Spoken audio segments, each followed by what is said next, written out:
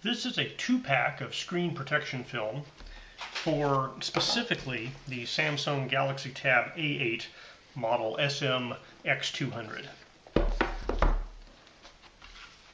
I received these to review for free.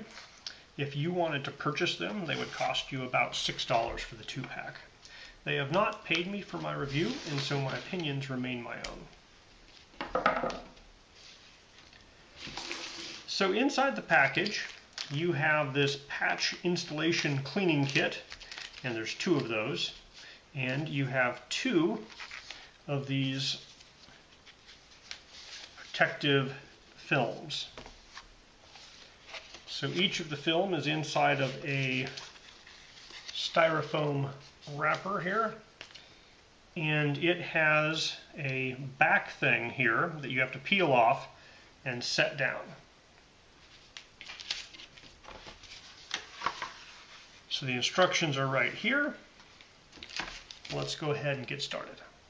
So step 1 is clean with the alcohol pad and electrostatic dust collector. I have a brand new guy here, so hopefully it won't require much cleaning. Step 2, peel off the only release film layer, protective film, of the tempered glass protector. Notice that the action must be slow to avoid damaging the protector. And so I'm assuming that this little guy here will peel off that film. Now this here is a protective screen. It is not tempered glass, it is plastic. But it goes on the tempered glass of your tablet. And you can see here I'm putting fingerprints on it, but luckily they're on this protective screen on the back. Step 3, line the screen protector with tablet screen properly and slowly cover it. Step 4, gently press the tempered glass film from the middle to the surroundings with your hand until it completely fits the screen. So they don't have anything about getting it wet. They don't have anything about using a card, a plastic card, to install it. Let's take a look at the patch installation cleaning kit and see what they have inside of here. So it looks like they have a dust absorber. So basically it's a sticker that gets the dust off your screen. They have the alcohol wipe and the lint-free cloth. So they don't have anything to smooth this out. So there's that guy.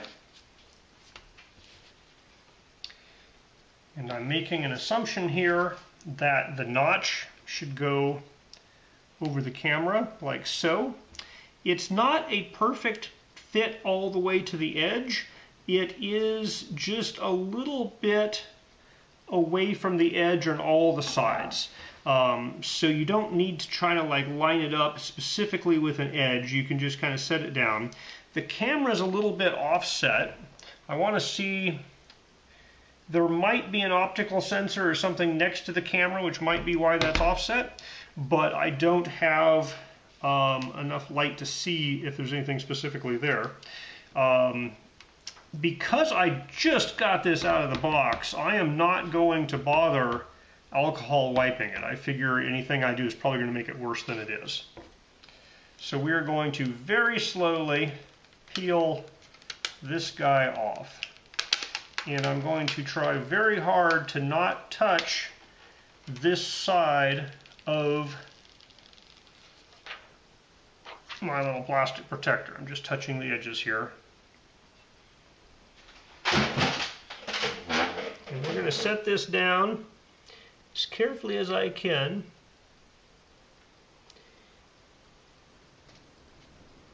It slid a little when I set it down,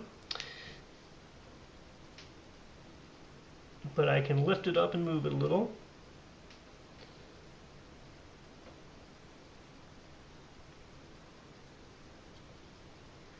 Alright, so that's pretty evenly spaced. We're going to press in the center. Well, I see an expanding area here, so underneath that film there must be some type of liquid or chemical or something, but when I started pushing, man, it expanded out. Maybe it's just static cling, maybe it's just surface tension there, but that just spread out really nicely. There's a couple little dots on the edges. When I rub this over, they're getting smaller and smaller.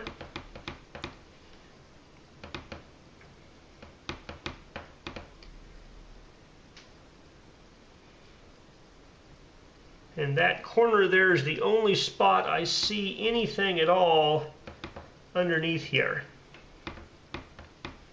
So I think that was mostly just kind of a static cling type effect and getting all the air out there, but it looks like it's sticking pretty well. And that is the sum total of how to install this guy. So we're essentially done. We can turn this on and set it up. I do want to bring your attention to the scratch resistance, anti-fouling, and explosion-proof nature of this product. I found it easy to install. It says it's super hardness 9H, and it's an HD screen.